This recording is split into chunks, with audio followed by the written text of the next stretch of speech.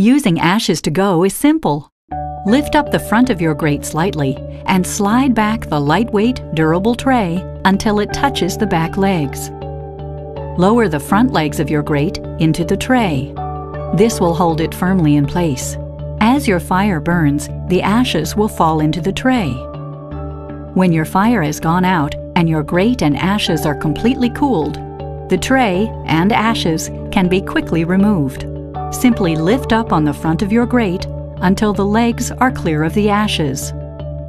Slide the tray out slightly from the firebox and place the lid on the tray to seal the ashes inside. Use the side handles to carry the ashes to go to a trash receptacle and pour the ashes out through the trap door in the lid. The ashes to go tray makes cleaning up the ashes after a fire so fast and easy, you can start enjoying your fireplace again.